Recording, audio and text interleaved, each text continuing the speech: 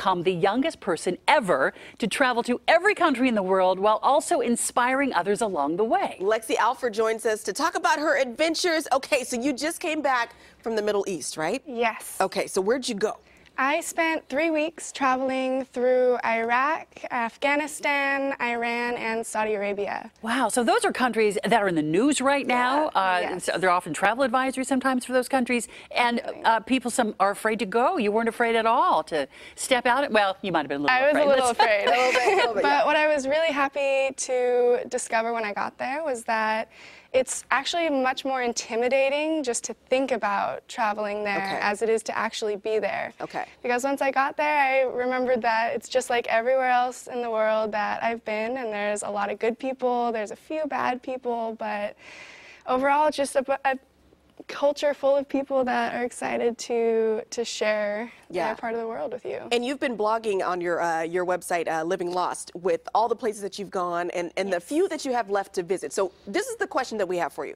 We're trying to figure out how many countries you have left to go, because is it 195 countries? Is it 197 countries total in the world? What are you going off of? Okay, so Guinness World Records qualifies 196 countries according to the United Nations. So there's 193 countries that are UN member countries, and then there's 3 that are observers. Okay. So that's what I'm going off of. You're going off of 196. 196. And that's what we're going with. So we'll go with 196. What is the age of the youngest person who's ever done that? The current world record holder is 24 and 192 days And you old. are? And I am 20. So your birthday is when? My 21st birthday will be in April of 2019. And so you're trying to do the rest, is like 15 or so that I you've got have left 10 countries left, Okay. and I intend to finish them by April. Oh, so what's left on your list?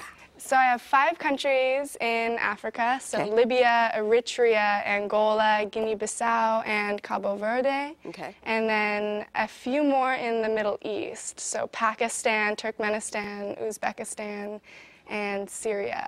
Wow. Yes. Okay, now I know it's kind of like, you know, with parents, you can't pick a favorite child, but I know you've got to have a favorite country. Do you have a favorite? The only place that I could see myself living outside of the United States would be Indonesia. I just completely fell in love with Bali when I was there. I love practicing yoga and, you know, going on hikes, seeing waterfalls and the beaches. That was definitely one of my favorite places. Nice. So here you are, a kid from Grass Valley, right in Nevada City. Yes. Grew up, born and raised there. How'd you get the travel bug? Well, my mom started a travel agency when she was younger than I am.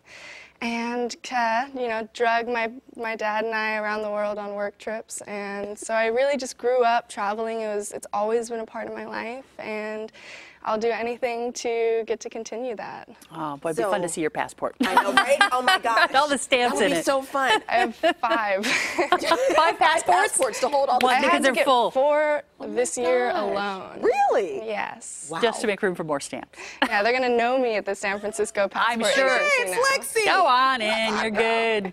Okay, so you know we like games here on Good Day. Would you mind playing a Where in the World type game with us coming up in the next hour? Yeah, I would love that. All right, she's going to stick around and do that. Outstanding, outstanding. So cool. Thank you so much. All right, well, it's the center that's so